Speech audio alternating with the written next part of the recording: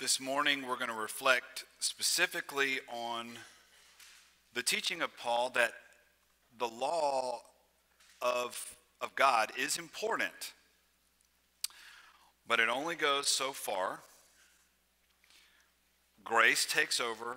From there, what is unique about grace? That's what we're specifically reflecting on, and how does that relate to Lent? If you've ever wondered about the juxtapositioning between the law and, say, faith, this morning will be a good reflection, a time for you to think a little deeper about that.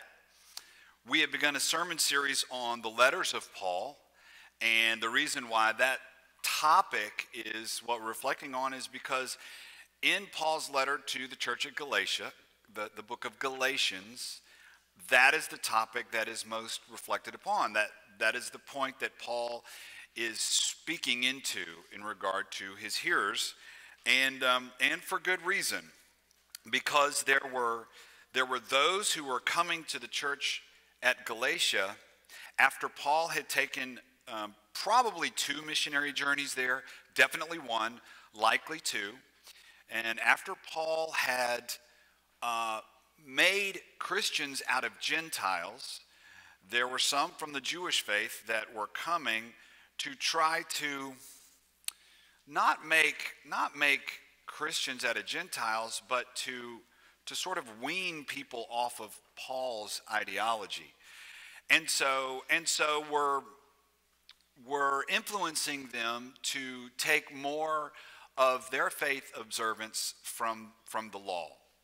And so Paul was speaking into that. And because of that, if you've ever read Paul's letter to the church at Galatia, you will notice, as you compare it to his other letters, that from the beginning, his tone is different. Most of the letters that Paul writes to his churches, there's this sort of pattern. He starts off with a greeting, talking about, who it is from, and then some sort of praise that he's giving to what's going on at the church, very thankful about this and that, and then some sort of prayer for them. Usually lasts about almost all of the first chapter, but usually about 10 verses. If you read the letter to the Galatians, it's nothing like that. It within, I'd say, 5 verses, his tone changes from edifying, from excited about what's going on there, to sharp. I would even say harsh. I would even say, if you want to get more specific, acerbic. He was not happy with things that were going on there. Very different. He would name in this letter and others those who were trying to undo what he had done as Judaizers. These were folks that were claiming to be followers of Jesus, but were influencing folks to be a little more legalistic rather than leaning into faith in Jesus. And the one real hot topic in regard to being legalistic was going back to the need for circumcision to prove or fulfill one's faith. But it wasn't just that. It was observing the feasts and the festivals and the rituals. And we won't stay into this sort of history lesson too long, but it's important to know, to understand why Paul was making such a heated argument about the prioritization of faith in the grace of God rather than following and adhering to the law of God. So Galatia would be a Roman colony, mostly Gentiles, so it was important for Paul that they understand that they don't have to fulfill a lot of the laws of the Old Testament, but there was a New Testament that Christ had fulfilled, and Paul was inviting them into that. Salvation, as was offered to the Jewish people for centuries to be the light of the world, had now, through Jesus, been made universal. And Paul wanted to make sure that idea did not get lost. Martin Luther, who would be the father of the Protestant Reformation, would say that the letter to The Galatians was the charter of the Reformation. It was Martin Luther's favorite letter, and specifically because of this idea. This is where we get the phrase justification by faith alone, sola fide. So it appears, this idea of faith appears over 20 times, and you hear language about the law upwards up to about 30 times, and each time, this is throughout the letters, chapter 1 through 6, each time they're sort of pitted against one another. Chapters 1 through 2 is Paul arguing for his personal apostleship. Just because you have Judaizers coming to you, you don't need to take their word over mine. He speaks of his calling being from God, not from man. In chapters 3 through 4, he speaks of the doctrine, we'll say, of justification by faith. That is salvation and all the benefits of grace, that is unmerited favor coming to us because of our faith. And then in 5 through 6, this is just an outline of the book. 5 through 6, you get some ideas on practice, how to live out what he's talking about. So what I wanted to get into was a sort of lesson on the point of the law as he spells it out. Because if you read the letter, you'll hear this. And if you don't know, if you haven't sat with the letter long enough, you might not hear it. So I want to give you what he's trying to say in my own sort of language. So to begin with, let me go ahead and read a verse of scripture. Chapter 3, verse 24. This is the one verse I want to focus on. He says, concisely in one line, so the law was put in charge to lead us to Christ, that we might be justified by faith. The word of God for us, the people of God. Thanks be to God. The law, the point of the law was to lead us to Christ. And here's how. Okay, so I've drawn something up, and if you don't get it immediately, eventually maybe it'll seep in. Okay, so in my first work life, I was electronics technician in the Navy, and one of the things we did was we would measure radio frequencies. And when you would see a radio frequency, it would be in the form of a wave. And sometimes you would want to modulate that frequency to be more or less. Okay, so that's where this initial idea is coming from. Don't lose me. This is not hard, I promise. If I can understand it, you can understand it. Okay, the main image on this illustration is a wave. Okay, you see the black wave? Okay, running through. That is, let's say, the broad band of our human experience. That is what we are capable of as human beings, all right? And we can't on our own modulate the frequency of it. We sort of are who we are, so to speak, right? So the law was given. The law is the red line running through the wave. Do you see that? The law was given to show that area is the part of the frequency of humanity that God is cool with, right? That's the part of us that God's like, yes. Okay, that part, you're loving yourself in a way that is godly. You're loving other people in a way that is godly. You're loving me back in a way that is godly. All that's good. I'm digging that. But the stuff that's going outside of the band that I'm looking for, yeah, those are, let's call those the darnets. All right, that's the stuff we don't do, even though we know we should do, and we may not talk about it with other people, but in our own self-talk, we're like, darn it, I really ought to, and I just really don't feel like it. So that's the lower darnet. The higher darnet is stuff that we are doing. No, it's do that we do in our life that we know we shouldn't do. And we just continue to do it. And every time we do it, we're like, darn it, I knew it. I did it again. There I go again. And we've tried for years to get rid of that, and we just can't. So the law was dropped to show us the part of the broadband of humanity that we really need to do something about. Okay, so over time, we've noticed it. Well, is that it? Yeah. And so Jesus came to do something about the stuff that happens outside of the broadband. All right? The law was given to us also, Paul would say, not only to point out where it is we need to grow, but the law was given, he would say, as a parent, or in another passage in the same chapter, as a tutor, to hold a place, to teach us. And so when you hear Paul saying, please don't go back to the law, it's as if he's saying to his listeners, don't go back to the place where you needed a tutor. Don't go back to the place where you needed a babysitter. Don't go back to the place where you needed a fence around the yard that you were going to play in. Okay? God has taken you out of the, rather than needing a fence in a yard that's not going anywhere, God has given you more of an umbrella to walk with him. And you know that you are going somewhere. Don't go back. So it'd be kind of like someone saying to you, you know, why are you driving to church in a child's car seat? You know, you needed that when you were young. You really don't need that anymore. I know, but I'm so familiar with it. Why are you eating your lunch in a high chair?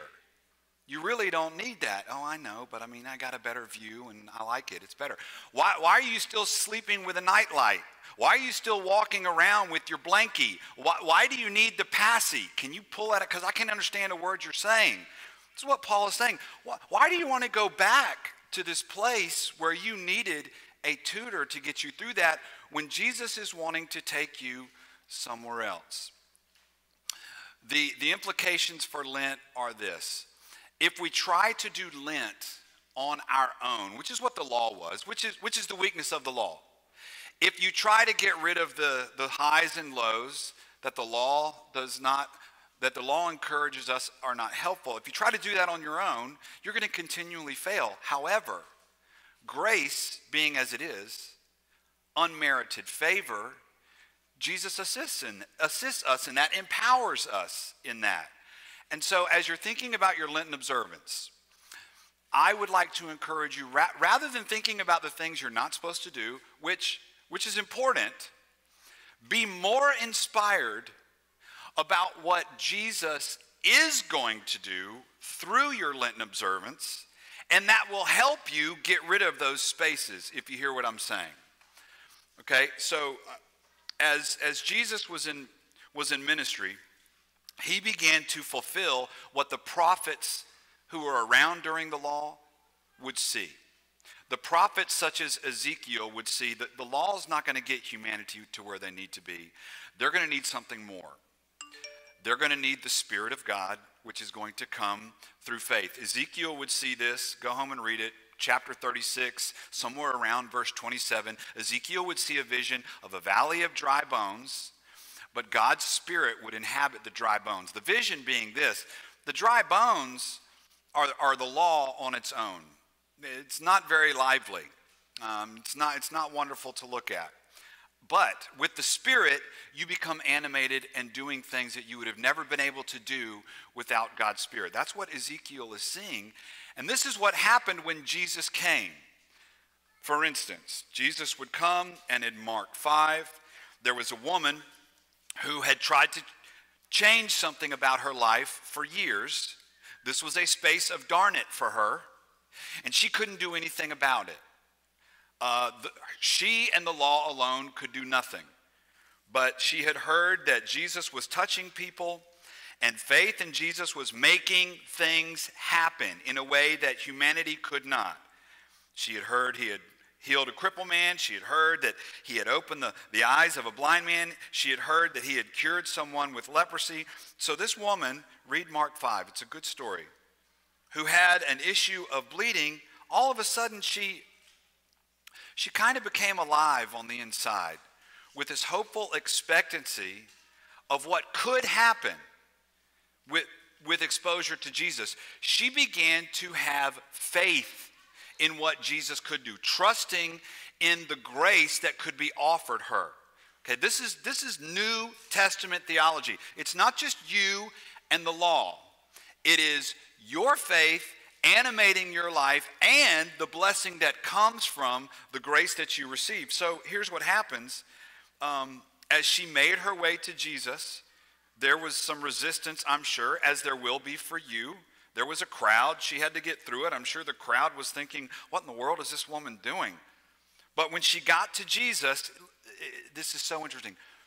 Jesus noticed that someone had touched him. And so he asked the disciples, who was that? Who was that touched me? Well, to them, they were like, this is ridiculous. There's hundreds of people thronging about you. You know, it could have been anyone. But Jesus was like, no, this was different. There are hundreds of people around me, yes. But they are just haphazardly bumping into me. This person reached out with some sort of hopeful expectancy, as if she believed I could do something. Of course, he doesn't say all this, but he's saying, no, there is something different about this person. She reached out and touched me. She didn't just brush me. So, as you go through this Lenten season, are we just sort of bumping into Jesus? Are we being tempted to go back into handling everything we're fasting for on our own? Or are we looking to Jesus with some hopeful expectancy? It makes a difference. Don't go back to the high chair. Don't go back to being a bondservant, Paul would say in this letter. You are an heir to the kingdom. Everything that God has is available to you, and his resources are not scarce. They are abundant. Another illustration that Paul would show in Acts 14, verse 9, he would be teaching, and there would be a crowd of people, just like there was a crowd of people with this woman. And he would notice, Acts 14:9, go home and read it. He would notice that as he was teaching, one specific person had a different look in their eye. As if in regard to the teaching, this person was expecting something. This person was believing what Paul was saying. And so Paul would stop and would say, okay, you're ready. You're ready to receive something. It was this man's faith that opened him up to this unmerited favor that was being offered. So receive that. In your talking about what you're doing, in your looking for what you're going to receive through this Lenten season, in your believing, do it in a way as if you are expecting something is going to happen. It's not just you and your fast and what you can accomplish. It's not just knocking off a couple inches from your waist because you cut out carbs. If you can manage that, great. I hope it works good for you. But aim what you're doing with some hopeful expectation about an issue in your life that you know that only God can take care of. Some breakthrough that you've been wanting either for yourself or for someone else in your life. It could be vocation related. It could be relationship related. It could be their own attitude about their life. Some breakthrough or some stronghold in your life. Something that's holding on to you and you can't seem to get away from its clutches. You can aim your fast at it. Do it with hopeful expectation about what Jesus can do and see what happens. It might not be a stronghold in your life. It could be something you know, you're like, God, I just can't seem to get away from this. But it may be in someone else's life. They don't see the stronghold, but everyone else in their life sees the stronghold. Aim your fast with hopeful expectation, faith in the grace of God that he can do something about it, and see what happens.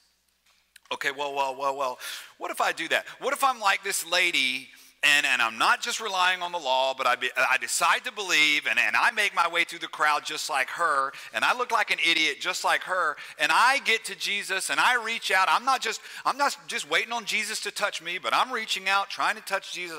I'm expecting. What happens if I do that and nothing happens? Okay, I understand the question. Well, hear me. First of all, what happens if you do that and something does happen? That would be kind of cool. Moreover, if you do that, if you approach these places in the broadband of your humanity that you can't seem to do anything about with hopeful expectation that God can do something about it, it's going to change your attitude for a little while. And how is that going to affect the people around you? They may say, well, that change in attitude was the miracle we all needed. Thank you very much. So even if something doesn't happen, you're going to bless the people around you. And more than likely, something will happen. So answer one of these questions sometime today before we go into communion. Number one, are you, in this Lenten season, just bumping into Jesus? Jesus is being offered. I know Jesus has been preached in your presence. I know Jesus has been talked about. Are you just bumping into Jesus? Or are you reaching out with some sort of hopeful expectancy? Or two, what unresolved darn it could you give to God in faith? What part of your humanity that is outside the law that you know is not good for you or for anyone else, and you've worked on it between you and the law, you've worked on it all your life, and you can't seem to do anything about it, or someone else in your life, they've worked on something and they can't do anything about it, what unresolved darn it could you give to God in faith with hopeful expectation? So Christ would exceed the offering of the law by offering himself to us. He would let his life be broken. On the night in which Christ died for you and for me, he took bread and he passed it to his disciples and he said, "Take and eat. This is my body which has been broken for you." For you. This is a gift for you. This is not something that you're going to have to do on your own. I am giving you something. And the meaning of it is going to be revealed in a few days. I'm not just going to die. I'm not just going to be a broken body. I mean, talk about an end of a story. The gospel would not have gotten out of the first century if it was just a broken body. But he rose from the dead. There is power from heaven in this gift that Christ has given us. And after giving thanks for the bread, he took the cup and passing it to his disciples, he said to each of them, "Now drink from this, all of you. For this is the blood of a new covenant which has been poured out for you and for many for the forgiveness of sins. Drink this as often as you do in remembrance of me." And so, in remembrance of you, O Lord, and your mighty acts in Jesus Christ, we offer ourselves today as a living thanksgiving as we proclaim the mystery of faith that Christ has died, but Christ has risen, and Christ will come again. God, we pray as we continue to walk in this season of Lent that we don't go back to just doing it on our own, doing life without a hopeful expectation of what you could do through us. But we pray, Lord, that you would help us to walk in faith. Help us to not just fast from things. Help us to fast for something. Help us to believe that as we reach out to you, that far more could happen than if we just did it on our own. God, we believe. So be present with us today as we receive you like that. As we come forward, Lord, and receive the body and blood, we don't want to just bump into you. We want to reach out with hopeful expectation in Christ's name. Amen. Amen.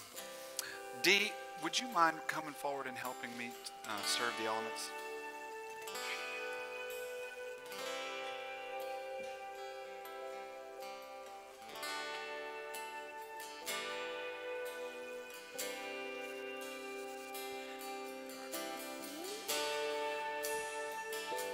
So it's an open table in the United Methodist Church. If you repent from your sin and seek to live in peace with one another, we invite you to receive. We do it through intinction. You will be given a piece of bread. You dip. If after receiving the piece of bread you don't dip, but go ahead and do this, just go ahead and eat it. Don't subsequently dip it after you put it in your mouth. You'll get another. There's plenty of Jesus to go around. So we invite you to come forward. Come to the center aisle, receive the elements, return through the outer aisles. Come forward.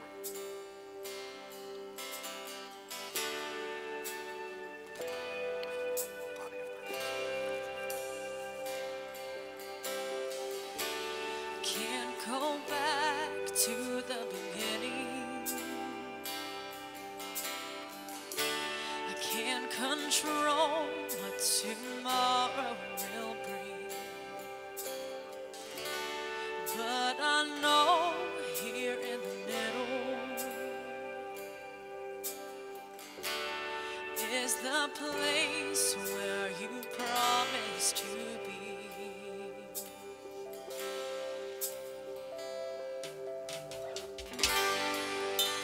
I'm not enough unless you come. Will you meet me here again? 'Cause all I want is all you are.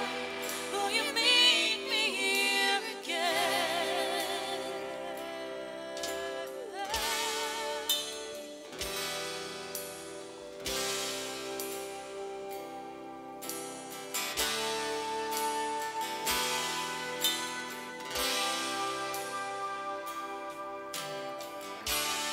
As I walk now through the valley,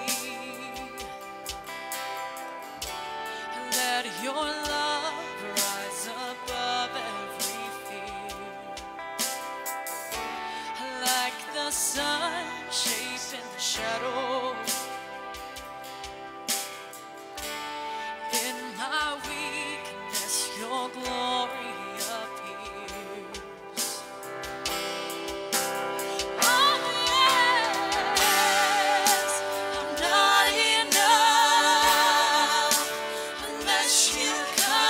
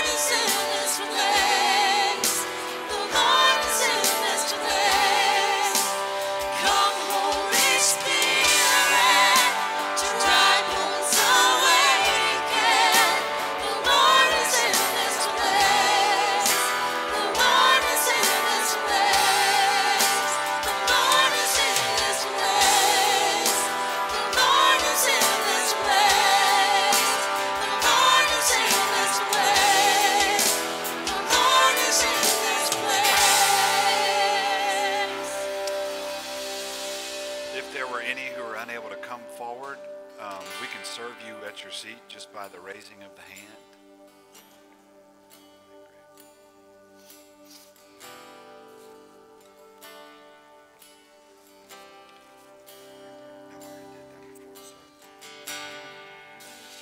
Not enough unless you come.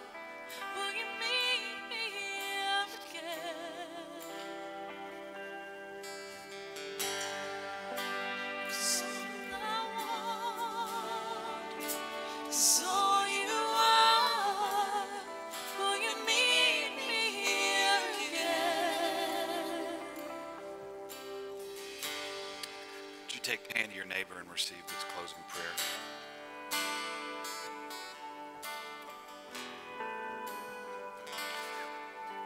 So Lord, help us to receive your unmerited favor. Help us not to return to doing it on our own strength. Help us to look with hopeful expectancy about what you can accomplish in our lives as we have faith in the grace that you offered us. May we receive that this Lenten season as we prepare to observe a holy Easter. In Christ's name, amen. Amen. Happy Sunday.